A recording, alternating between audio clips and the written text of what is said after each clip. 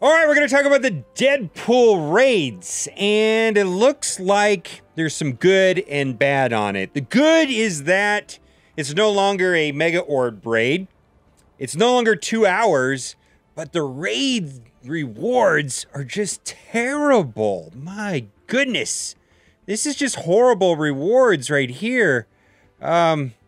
This is significantly less than what it was before, like huge. Like 10% of what we got before.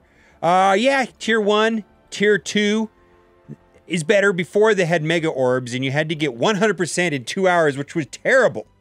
But there are so many other changes to this raid, so it's kind of hard to wrap my head around it. Now, there is going to be an even harder raid, and I don't know what it's called. El Scorcho, I believe, which is going to be the one that's tuned for 65 and higher. And so, for me, the jury's out until I see the rewards for that.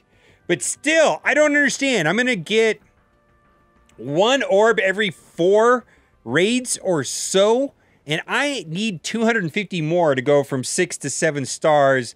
That is forever.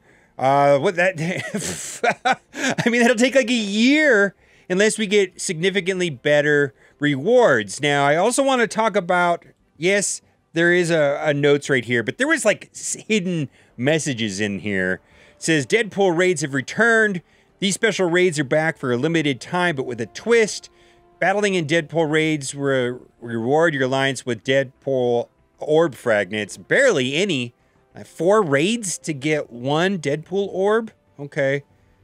Updated reward structure. DeadPool orb fragments been added in place of mega orb fragments for all rank and tier rewards. So, in the past, if you were getting 60% on this raid, you were getting mega orbs. Now you can get DeadPool, and I think that's good for a large percentage of the people. But the amount is so low, it's going to take forever. Now, I like this. Increased drop rate. DeadPool orbs are now drop nearly double the shards. Cool. This is a godsend right here. 2 hours to 12 hours. That was just going to break the back of this game. 2-hour raids is horrible. Reverted to default timer. And then it says added spicy and in fuego boss nodes. You see, it talks about trait requirements. Now that is code for city villains. We're going to look at what that is. And I haven't got to play that, but a lot of people are not happy with that. And I understand that. Boy. I don't know. So it can't be heroes. So who's that going to be? Kingpin, Elektra, and it looks like most of the hand right here. All right, I can make do with that. We'll see how hard that is. But boy, that's just an extra layer of making us to get all the characters in the game. I think that is their intention, is that we're going to have all characters to do something. Now, the biggest controversy in the game right now is Kree, and look at this ridiculous offer. My goodness, $100 US for 50? That won't even help me. If you look at this right here, yeah, I've got basically, out of the Kree Minions, you're gonna need 5 5-star Kree Minions to unlock Nick Fury. I've got one there at 6 stars, one at 4 stars, one at 4 stars, one at 5 stars, one at 3 stars, 50 shards on the Kree Cyborg, and the Kree Reaper would do nothing. Never mind that it's $100! $100 on a cell phone game. The Nick Fury's good. If you haven't seen my videos, up here in the top right-hand corner, I have a test account, and that definitely helps. Now, I do want to read about the Kree thing. It says, if I have a 3-star, I'll get a Mega Orb. Cool.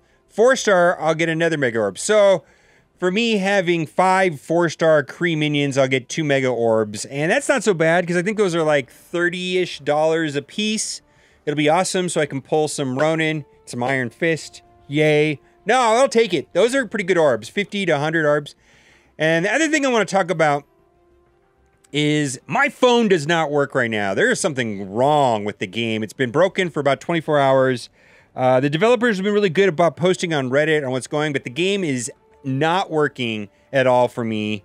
Well, it works, but it's glitched out. I can't see what the nodes are. And if I didn't have an emulator to play on my PC, I would be out of luck. So, I Ironically, now I'm running 3 emulators on my computer. Mimu, which is right here because on my Nox does not work for this game for some reason, and BlueStacks, I have loaded the test account, so I had to download a 3rd emulator. I would suggest looking into an emulator if you don't already use it. It allows you to play on your PC. I'm sponsored by BlueStacks. Link is down in the description. Help support this channel, but I hope the patch to fix it on the phone comes out soon because I can't play on my phone. I can't see where the rewards. It's all glitched out and it's terrible. So I'm going to reserve judgment on this DeadPool saga. But frankly, for me, these rewards right here are trash. They're terrible. Do not like them. Yes, I'm happy for the tier 1 and tier 2 people that they're no longer getting mega orbs. Now they're going to be able to get DeadPool. I think that's a step in the right direction, but I'm not sure why they had to significantly and drastically nerf the rewards for everybody that was finishing this. And that when the next tier comes out, if the rewards have to be quite a bit better, because they just have to be better because it's terrible. It's a step backwards. I watched Seaton's video. He's hysterical. Highly recommend his channel, and I totally feel the way he does. But I'm gonna wait until this El Scorcho. I actually had a chimichanga last night. It was pretty delicious. It was like a croissant with chicken and cheese. Oof, so good. I love Southern California Mexican food. It's amazing. I'm sure there's good Mexican food in Texas too, but Southern California Mexican food. I don't know what I'm talking about. All right, guys. Let me know what you think in the comment section. And as always, thanks for watching and keep on gaming.